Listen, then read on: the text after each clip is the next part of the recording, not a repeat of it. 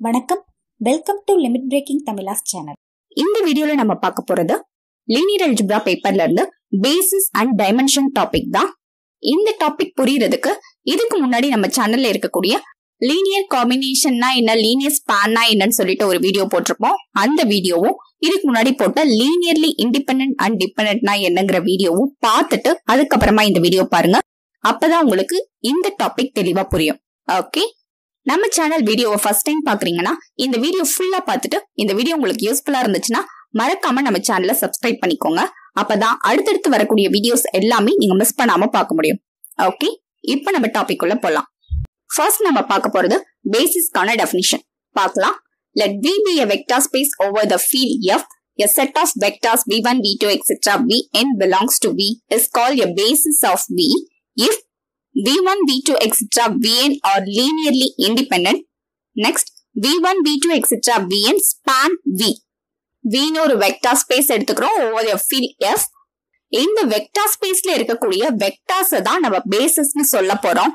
எப்ப பேசிஸ்னு சொல்லுவோம்னா அதுக்கு ரெண்டு கண்டிஷன் சாட்டிஸ்ஃபை பண்ணணும்.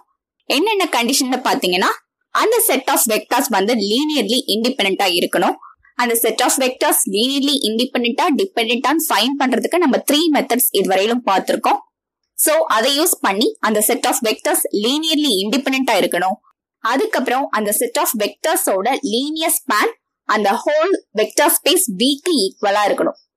லீனியர் ஸ்பான்னா என்ன அப்படிங்கிறதுக்கும் நம்ம டெஃபினிஷன் வித் எக்ஸாம்பிளோட ஆல்ரெடி ஒரு வீடியோ போட்டிருக்கோம். டிஸ்கிரிப்ஷன்ல லிங்க் கொடுக்குறேன், செக் பண்ணிக்கோங்க. சோ அது ரெண்டுமே என்னன்னு தெரிஞ்சாதான் உங்களுக்கு பேசிஸ் தான் என்னங்கிறது தெளிவா புரியும். ஓகே, பேசிஸ்னு எதை சொல்லுவோம்னா அந்த வெக்டார் ஸ்பேஸ்ல இருக்கக்கூடிய சில வெக்டார்ஸ் தான் நம்ம பேசிஸ்னு சொல்லுவோம். பேசிஸ்னு சொல்றதுக்கு அந்த வெக்டார்ஸ் ரெண்டு கண்டிஷனை சாட்டிஸ்ஃபை பண்ணும். ஃபர்ஸ்ட் கண்டிஷன், நம்ம எடுத்துக்கக்கூடிய அந்த செட் ஆஃப் வெக்டார்ஸ் எல்லாம் லீனியர்லி இண்டிபெண்டன்டா இருக்கணும்.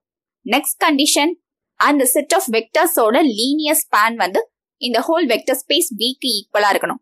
அப்படின்னா என்ன மீனிங்? அந்த வெக்டர் ஸ்பேஸ் Vல இருந்து எந்த வெக்டார் எடுத்தாலும் சரி அந்த வெக்டாரை இந்த பேசிஸ்ல வரக்கூடிய செட் ஆஃப் வெக்டார்ஸோட லீனியர் காம்பினேஷன்ல எழுத முடியும். அதுதான ஸ்பான்கான டெஃபினிஷன்.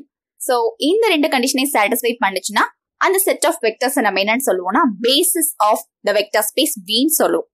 ஓகேயா, நெக்ஸ்ட் நம்ம டைமென்ஷனுக்கான டெஃபினிஷனும் பார்த்தலாம். அதுக்கப்புறமா ரெண்டுத்துக்கும் சேர்த்து எக்ஸாம்பிள்ஸ் பார்க்கலாம். ஓகே, நெக்ஸ்ட் டைமென்ஷனுக்கான டெஃபினிஷன் பார்க்கலாம். பாருங்க, let V be a finite dimensional vector space over a field F. The number of elements in any basis of V is called the dimension of V and is denoted by dimension V. இங்க நம்ம எடுத்துக்கிறது finite dimensional vector space.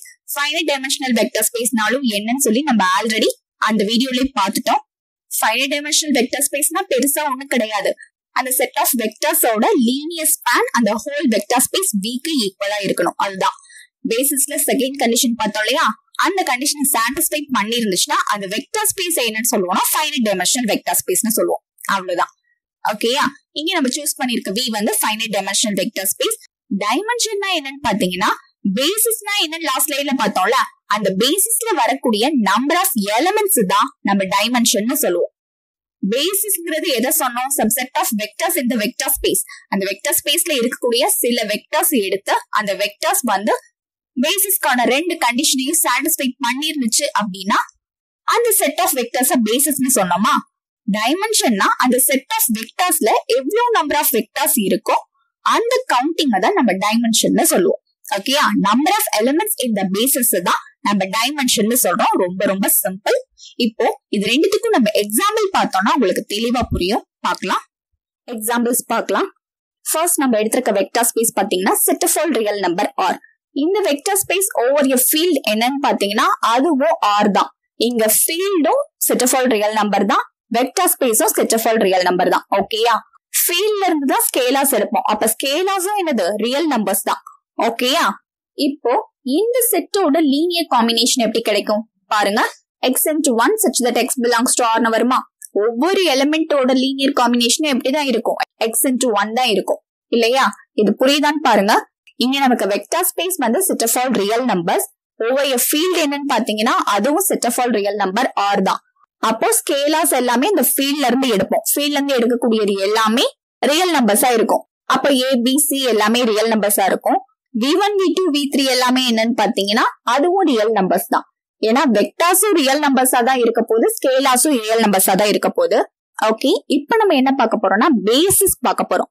பேசிஸ்க்கு என்ன வரணும்? Set of all vectors தான் வரணும். எதுல உள்ள vectors? அந்த வெக்டார் ஸ்பேஸ்ல இருக்கக்கூடிய வெக்டார்ஸ்.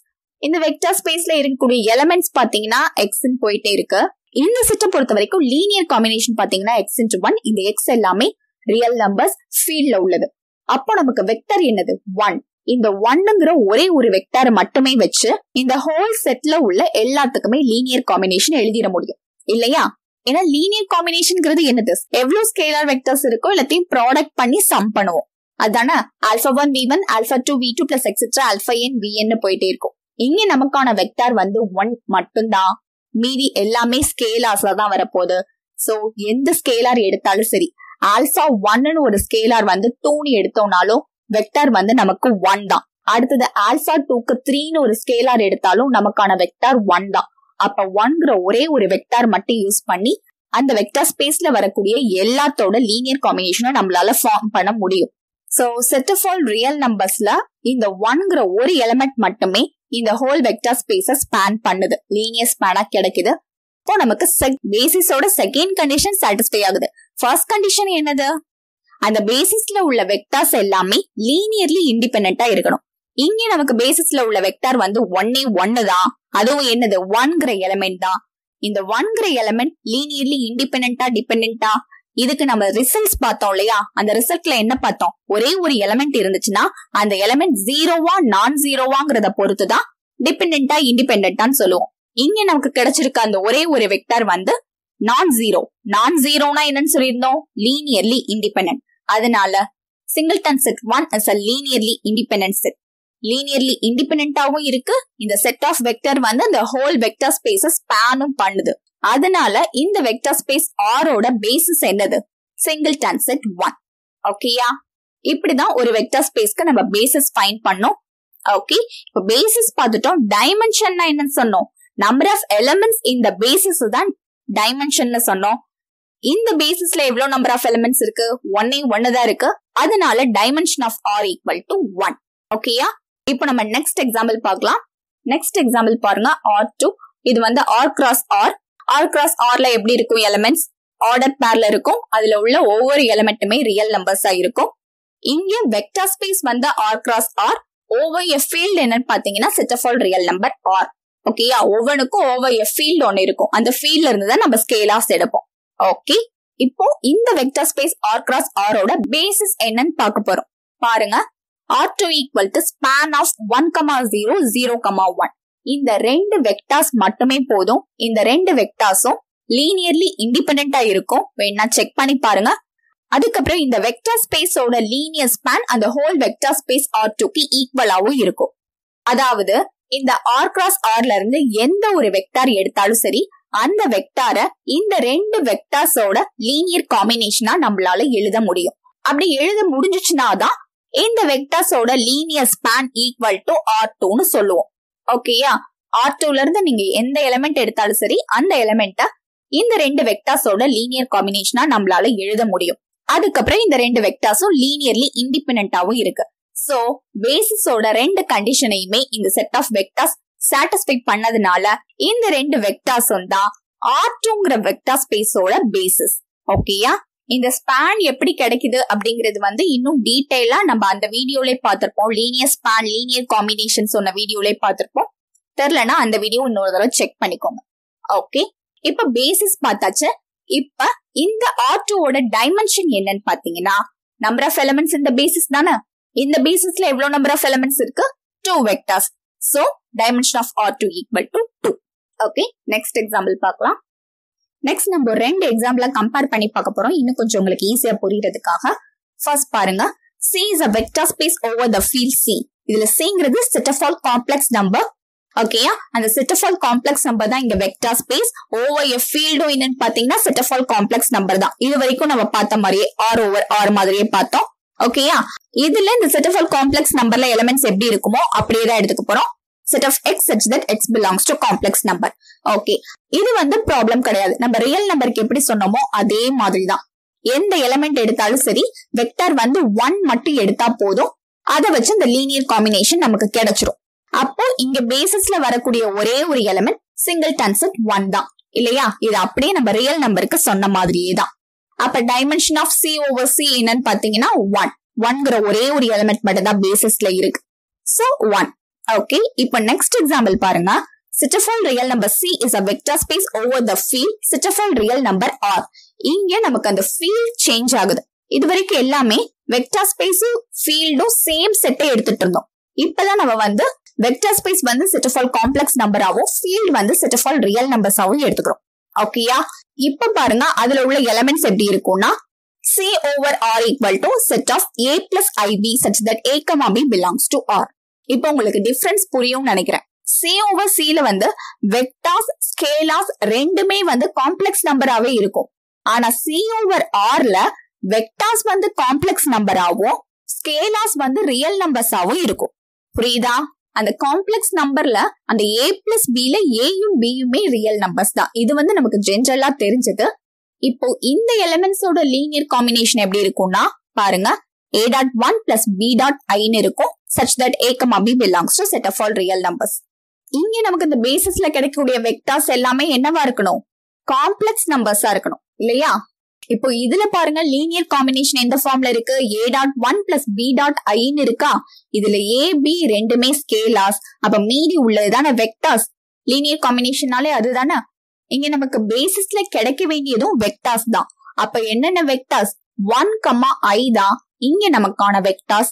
இந்த வெக்டார்ஸை யூஸ் பண்ணி அந்த ஹோல் வெக்டர் ஸ்பேஸ்ல இருக்கக்கூடிய எந்த எலிமெண்ட்டை வேணாலும் லீனியர் காம்பினேஷன்ல நம்மளால எழுத முடியும் தானே? ஹோல் வெக்டர் ஸ்பேஸ்ல உள்ள எலிமெண்ட்ஸ் எல்லாமே A plus IBங்கிற ஃபார்ம்ல இருக்கும். இங்க நமக்கான வெக்டார்ஸ் 1, I.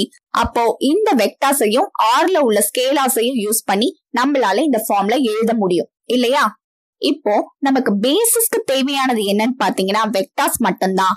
சோ இந்த செட் ஆஃப் வெக்டார்ஸ் தான் இந்த செட் ஆஃப் ஆல் காம்ப்ளெக்ஸ் நம்பரோட basis over a field R.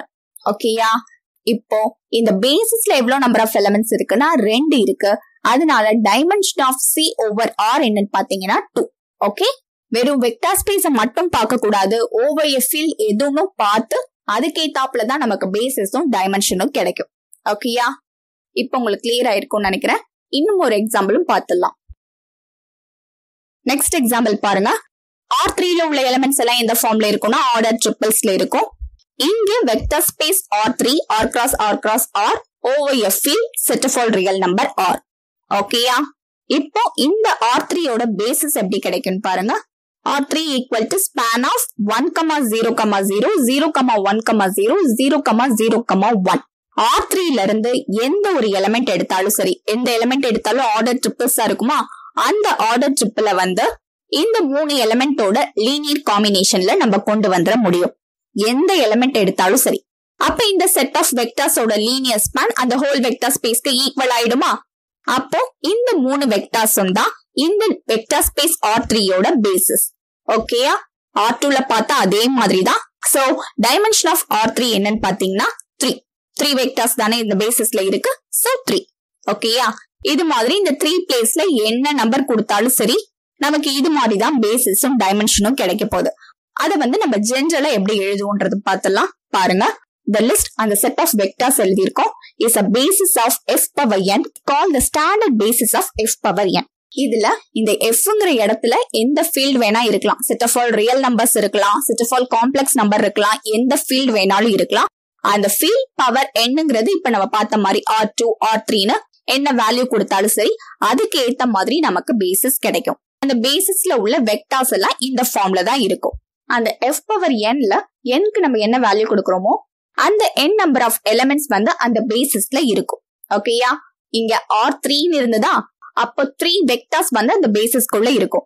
அது மாதிரி இங்க nக்கு நீங்க என்ன வேல்யூ கொடுக்கறீங்களோ அந்த n நம்பர் ஆஃப் வெக்டார்ஸ் அந்த பேசிஸ்க்குள்ள இருக்கும். So dimension of f power n equal to n. இந்த பேசிஸ்க்கு நேம் என்னன்னு பாத்தீங்கன்னா ஸ்டாண்டர்ட் பேசிஸ். ஓகேயா? இப்ப R2க்கு பார்த்தது R3க்கு பார்த்தது எல்லாமே ஸ்டாண்டர்ட் பேசிஸ் தான். இதுல வரக்கூடிய வெக்டர்ஸோட லீனியர் காம்பினேஷன் யூஸ் பண்ணி அந்த ஹோல் வெக்டர் ஸ்பேஸ்ல உள்ள எந்த எலிமெண்ட்ஸ் வேணாலும் நம்ம ஃபார்ம் பண்ண முடியும். ஓகேயா?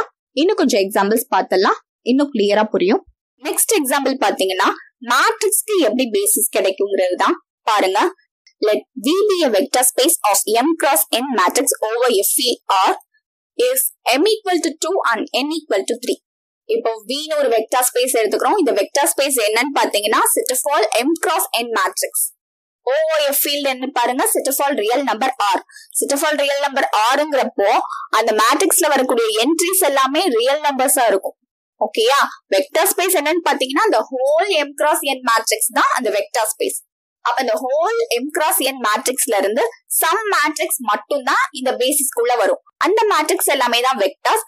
இந்த மேட்ரிக்ஸையும் அந்த ரியல் நம்பர்ல வரக்கூடிய அந்த set of all ரியல் நம்பர்ல வரக்கூடிய ஸ்கேலார்ஸை யூஸ் பண்ணி அந்த M cross N ல இருந்து எடுக்கக்கூடிய எந்த மேட்ரிக்ஸை வேணாலும் நம்மளால ஃபார்ம் பண்ண முடியணும். அது மாதிரிதான் நமக்கு பேசிஸ் கிடைக்கும். ஓகேயா? இப்போ எக்ஸாம்பிளுக்கு பாருங்க, M க்கு 2 N க்கு 3ன்னு எடுத்துக்கிறோம். அப்போ 2 cross 3 மேட்ரிக்ஸ். ஓகே, இப்போ இந்த 2 cross 3 மேட்ரிக்ஸ்க்கு ஸ்டாண்டர்ட் பேசிஸ் எப்படி கிடைக்கும்ன்றது பார்க்க போறோம். பாருங்க, 2 cross 3 மேட்ரிக்ஸ்ன்றது இந்த ஃபார்ம்ல தானே இருக்கும். 2 rows 3 columns இருக்கும். அதுதான் 2 cross 3 மேட்ரிக்ஸ். 2 cross 3 மேட்ரிக்ஸ்க்கு பேசிஸ் எப்படி கிடைக்கும்னு பாத்தீங்கன்னா இந்த 1 வந்து ஒரு பிளேஸா வந்துட்டு இருக்கும். அப்படிதான் நம்ம ஞாபகம் வச்சுக்கணும். நல்லா பாத்தீங்கன்னா புரியும். ஃபர்ஸ்ட் வந்து இந்த 1 ஃபர்ஸ்ட் ரோல ஃபர்ஸ்ட் பிளேஸ்ல இருக்கு. அடுத்தது ஃபர்ஸ்ட் ரோல செகண்ட் காலம்க்கு போகுது. அடுத்தது ஃபர்ஸ்ட் ரோல தேர்ட் காலம்க்கு போகுது. அடுத்தது செகண்ட் ரோல ஃபர்ஸ்ட் காலம், அடுத்தது செகண்ட் ரோல செகண்ட் காலம், அடுத்தது செகண்ட் ரோல தேர்ட் காலம். இந்த செட் ஆஃப் எலிமெண்ட்ஸ் தான் நமக்கு வெக்டார்ஸ். இந்த வெக்டார்ஸோட லீனியர் காம்பினேஷனை யூஸ் பண்ணி 2 cross 3ல உள்ள எந்த மேட்ரிக்ஸ வேணாலும் நம்ம கொண்டு வர முடியும். 2 cross 3 மேட்ரிக்ஸ் எல்லாம் எங்க இருக்கும்? இங்க நம்ம எடுத்திருக்க வெக்டார் ஸ்பேஸ் வந்து set of all 2 cross 3 matrix தானே.